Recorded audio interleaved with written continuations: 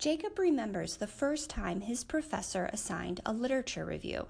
It was part of a final research project. He wondered, what is a literature review? Should he read a bunch of classic novels and review them?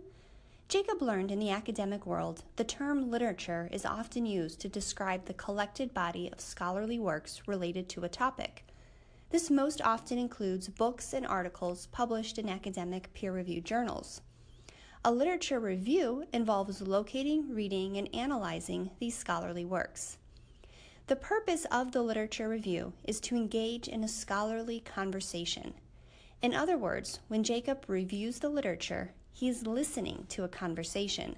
He finds out about previous research studies conducted, the findings of that research, and suggestions for future research. Literature reviews also help researchers gain a variety of perspectives about a topic and find areas of scholarly disagreement. As a sociology student, Jacob would consult the literature to guide the development of his own research questions.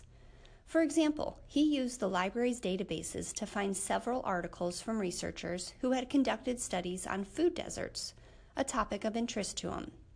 In gathering multiple sources, Jacob listened to multiple perspectives and realized there was some debate and gaps. For example, he learned that research about community gardens in urban areas was lacking. Jacob understands not every article he reads will say the same thing or provide the same evidence.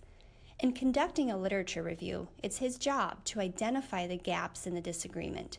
Jacob will have to evaluate the various findings in the research presented and develop his own conclusions.